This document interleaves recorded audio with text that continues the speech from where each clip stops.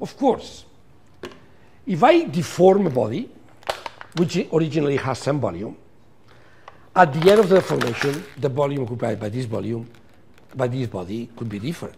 So deformation, at least the strain rather than deformation, involves change of volume, right? So where is this information?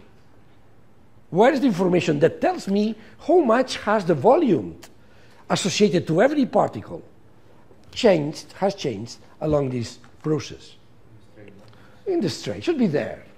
How? Let's see. And that's derivation, by the way, quite curious and quite interesting. I think it's quite interesting to see how is this derived in very simple, very elegant. Look, I consider particle P at the reference configuration. And now I need to associate some volume to this particle. How do I do that? Okay, I consider three neighbor particles, Q, R, and S, defining a parallelepiped, an orthogonal parallelepiped around P. So P, Q, R, and S are in orthogonal directions. And now, I said, what is the volume, the differential of volume associated with this particle is the area of this parallelogram. The point is, how do I compute this, the volume, sorry.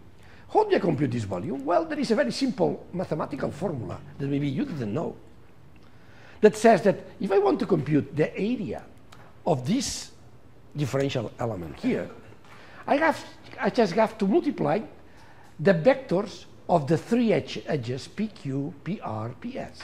So if I multiply this differential of x1, vector product differential of x2, that is what? The product of two vectors, the vector product of two vectors is a vector. And now the resulting vector, I multiply dot product by the third. Okay? The result is precisely the volume. By the way, an operational way of doing this operation is by doing a determinant. If we place the first vector in the first row, the second vector and the first row, the second row, and the third vector in the third row, I obtain a matrix, okay, sort of matrix. I can take the determinant of that. So if I do the determinant of that, then I obtain that operation, so the differential of volume. Okay? So, in other words, the differential of volume of this differential of volume at the reference configuration is just obtained by the determinant of this matrix, whose component ij, the component ij of this matrix, is the component j of vector I standing for 1, 2, 3. This is just taken how this matrix is constructed. Okay, so far mathematics. Now let's consider what happens with this differential of volume when body deforms. So particle P passes to particle P prime, position P prime, particle Q passes to position Q prime, particle R passes to particle 3 prime. That is no longer a parallelepiped.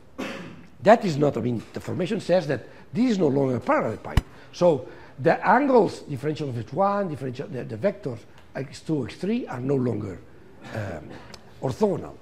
But again, the volume of this parallelepiped can be obtained by the triple product, differential of x1, differential of x2, differential of x3. So this formula is not restricted to parallelepipeds, but just to oblique parallelepipeds. Okay?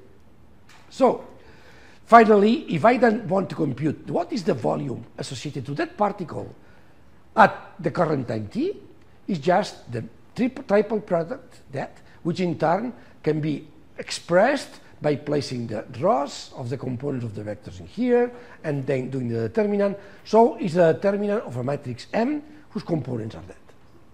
Okay? Well, so far it's pure mathematics.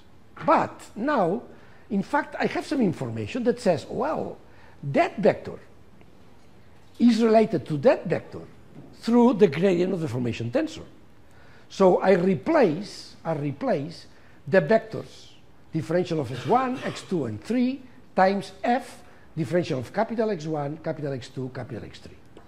So finally, I just can replace that, and I find that the matrix M that was used here to compute whose determinant provides the volume Bt is related to the matrix capital M with this simple formula. Small m is capital M times F transposed.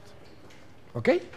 Now, let's compute the differential of volume associated to this particle at the current time t, differential of Bt, is the determinant of M. In turn, the determinant of M times F transposed. You know the determinant of the product of matrices is the product of determinants. So that is the determinant of F times the determinant of M. But the determinant of capital M was the original volume. So finally, we take this simple formula, very, very used. Not important because it's a mathematical formula, but it's very used, very useful. So that says that the following.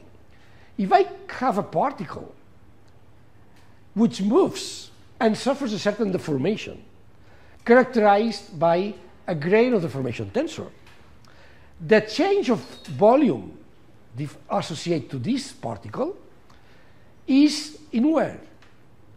Where it should be. It's in the deformation tensor. But what informs of that is just the determinant in scalar, the determinant of the gradient deformation tensor. Is it? Okay? The determinant of the gradient deformation tensor. By the way, that determinant is something that we call in the first chapter the Jacobian of the deformation. And it's required, I said, well, in order to the equations of motion univocally define a one-by-one univoc relation between particles before and particles, the determinant of this should be different from zero. That's what I said. But then I said, look, on top of that, not only that, for being physically meaningful, that determinant should be strictly greater than zero. Now we can see a reason for that. Look, what would happen if this determinant f, which is called j, determinant of a equal j, was smaller than zero? What will happen with this volume? Well, there will be negative. So if this is positive, so if this is positive and this is negative, what is the physical sense of that? We'll go back to that. We said that this would imply that the density becomes negative, which is not meaningful. So this is now the justification that why you cannot invent any equations of motion representing a physical movement. They should at least fulfill the condition that the determinant of the resulting gradient of deformation tensor has to be positive.